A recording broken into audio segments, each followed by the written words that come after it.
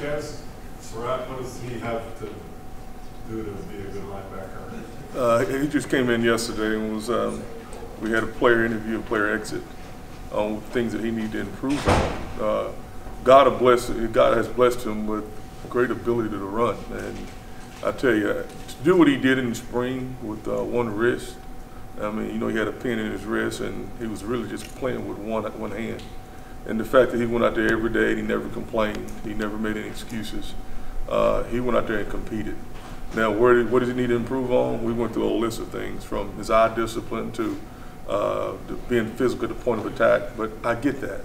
The more he's out there, the more he's out there on the field, and the more he's in the film room, the slower the game will become. He sees it like a quarterback sees the game.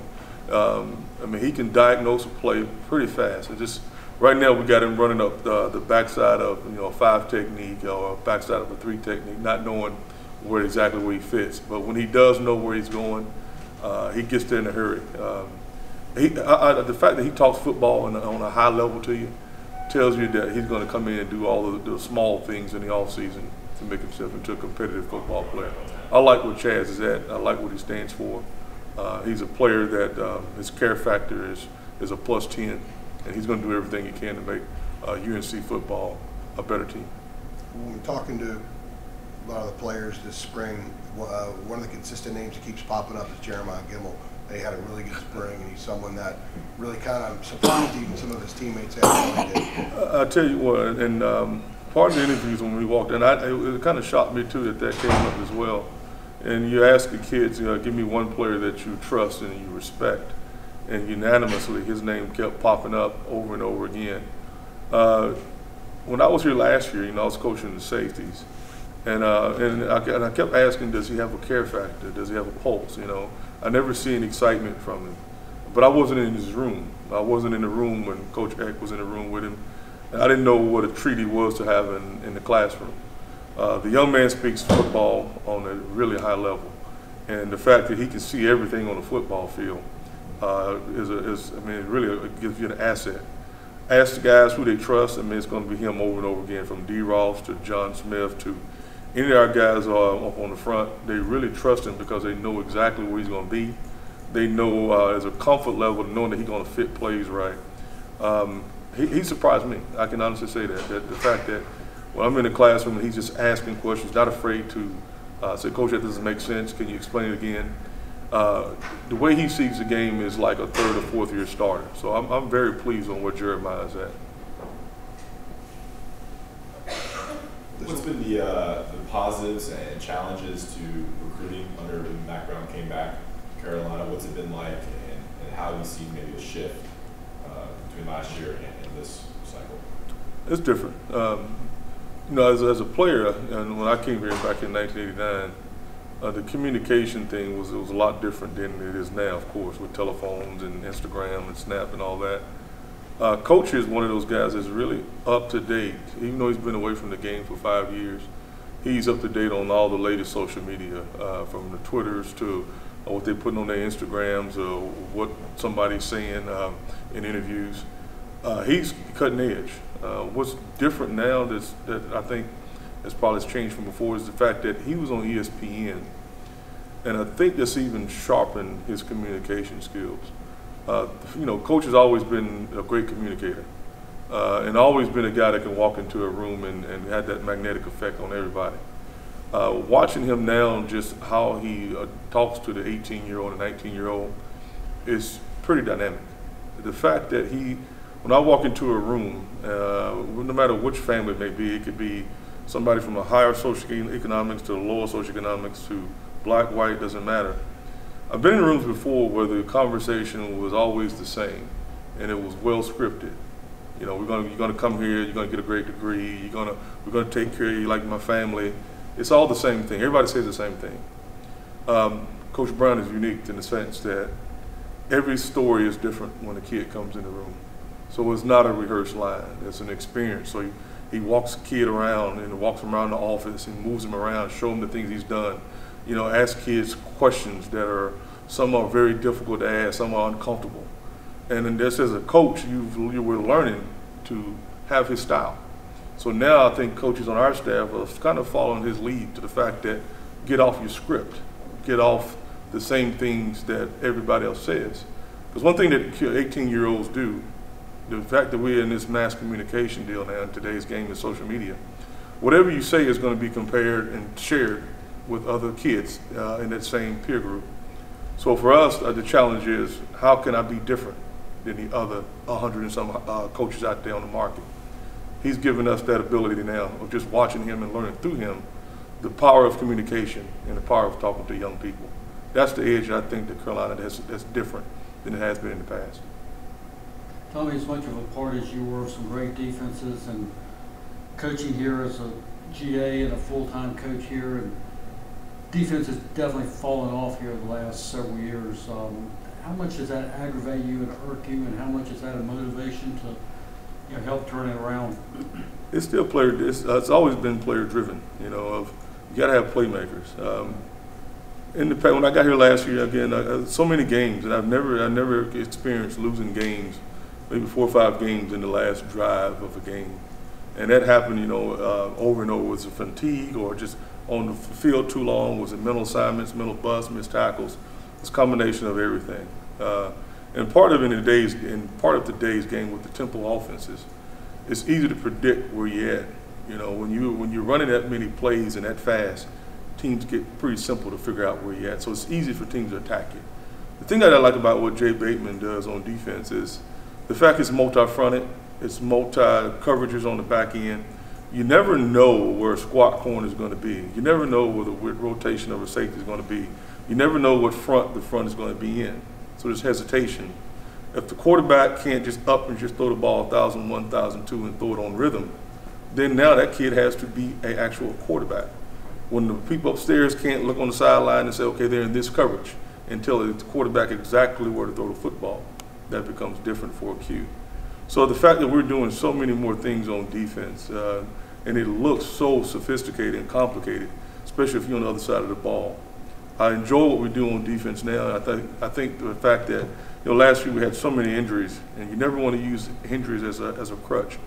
But the fact that we're going to have back when the fall comes back around, the fact that we're going to have a Miles Dorn that's going to be 100%. You're going to have a Strobridge that's 100%. You're going to have Miles Woolfolk that's 100%. You're going to have guys that it's been a long time since we have actually had a defense that we can say that, okay, we actually got all our guys back. You took one guy, if you look at across the country from last season, most teams would be devastated if just one guy got hurt.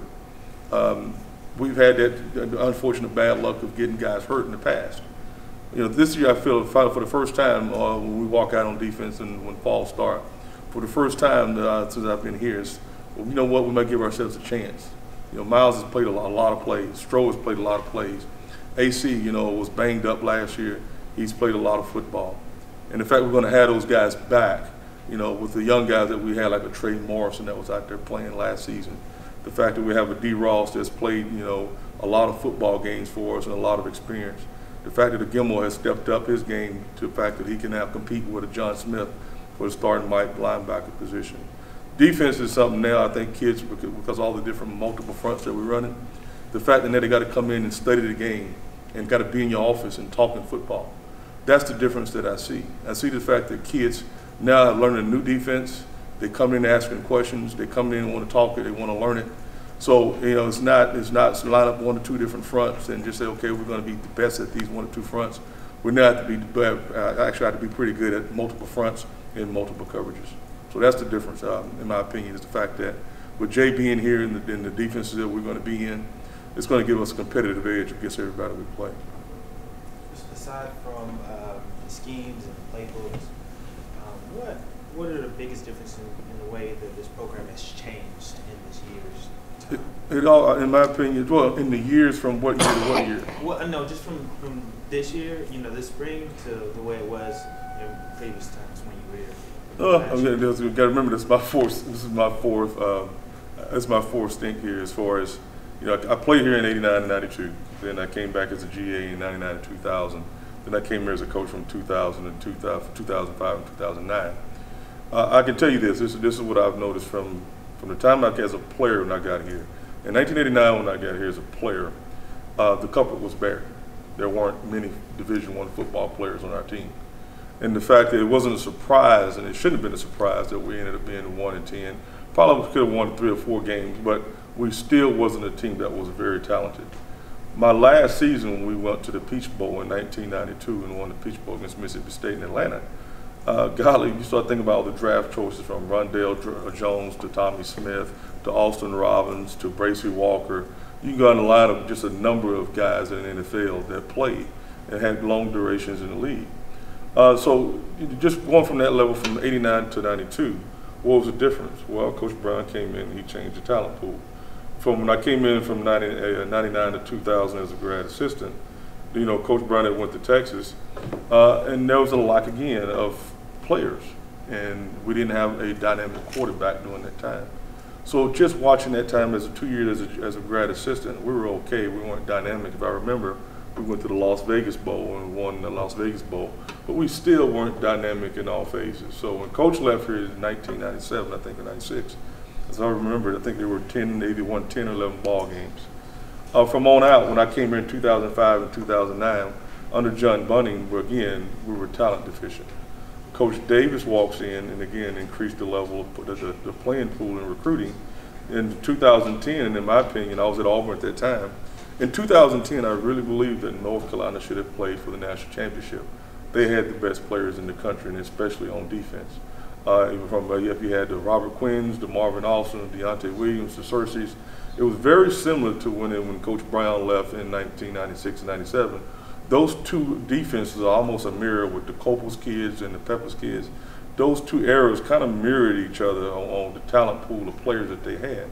So to go fast forward again, so I come in here this last season, very similar, okay? So as far as the number of draft choices, the number of draft choices shot down. Now you're seeing Coach Brown in his first year, in the first 6 or 7 months, 3 or 4 months he gets here, we go from what's 90-something in the country in recruiting, and we shoot up to at least, I believe, 30-something in the country in recruiting.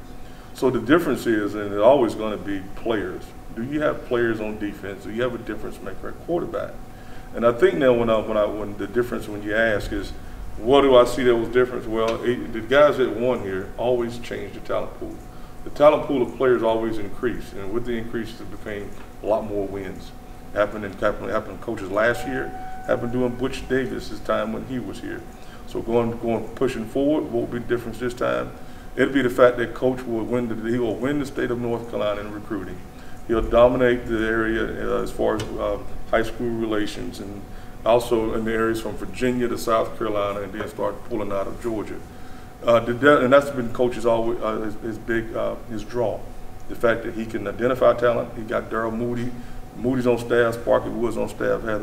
Has a really good recruiting base of guys that can play. We don't just chase the 5 stars. He's chasing actual football players. So the difference will be that it will be increase our talent pool here, and you're already seeing that happen before your eyes. The energy that they come on campus, again, if you probably could have felt that during the spring game. There was actual real energy when the kids are on the sideline, and the fact that they go other places and they talk and they communicate on what a great time they had. Well, when they communicate that in the day's game, usually the word is spread and more kids will come, which will end up being for us in the long run better players that'll be able to actually touch our campus and probably have a good chance of coming to UNC. Got time for one last one? Okay. Good. Thank you very much.